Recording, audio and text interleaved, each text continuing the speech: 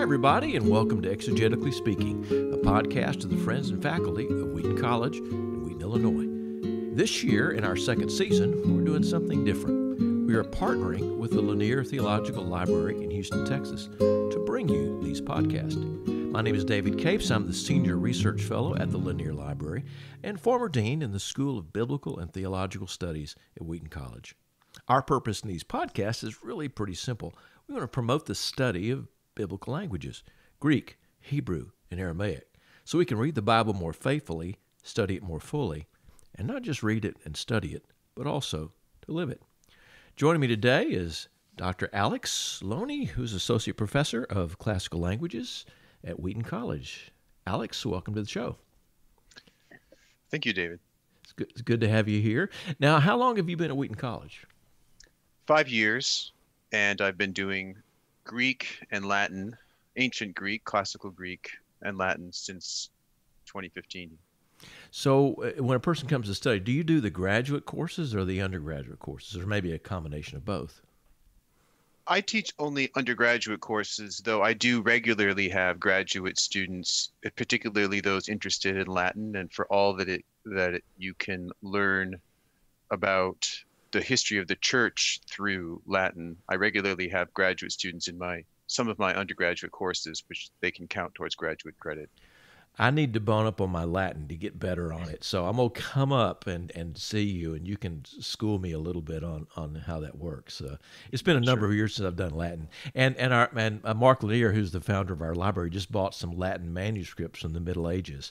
He said, I want you to translate these. And so I said, so anyway, I'm stuttering all the way. But anyway, so I know who I can call. I can send you a photograph of these things and say, hey, Alex, translate these for me, and I'll buy you dinner next time I'm up in Wheaton. Okay. Hey, we're gonna talk about Herodotus today. Now, Herodotus lived a long time before the New Testament was written. Who is Herodotus, and why is he kind of significant to our conversation today? Well, he lived in the 5th century BC.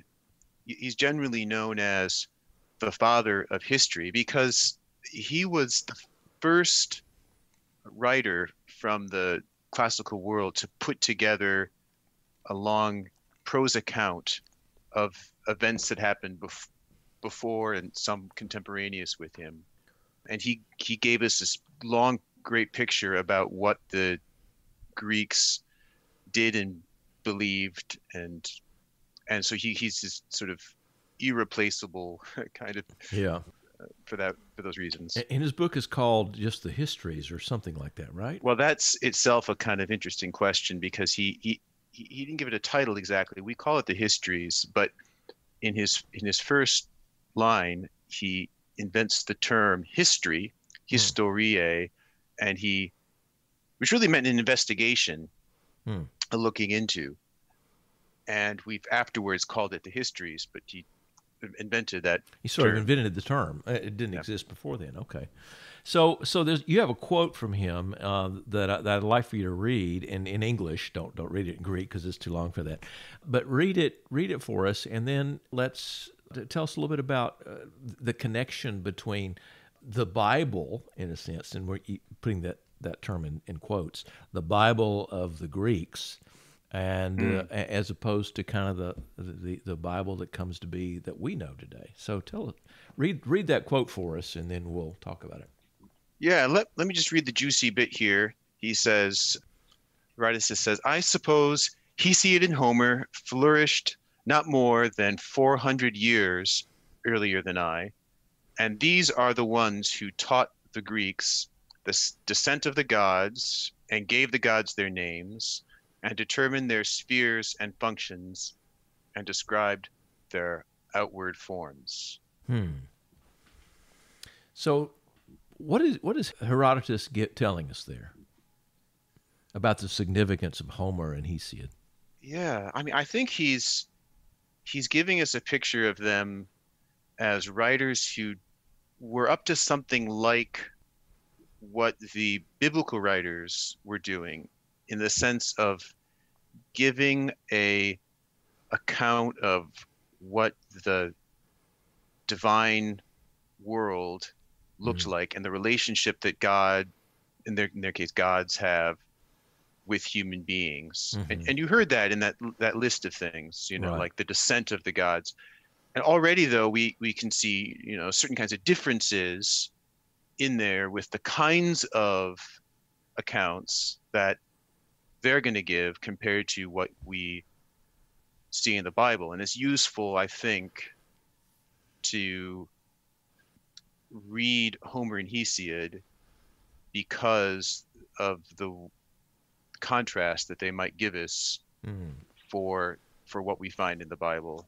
Because Homer and Hesiod, they're writing and flourishing, going back to that, 400 years before, he thinks. He doesn't have an exact chronology, No.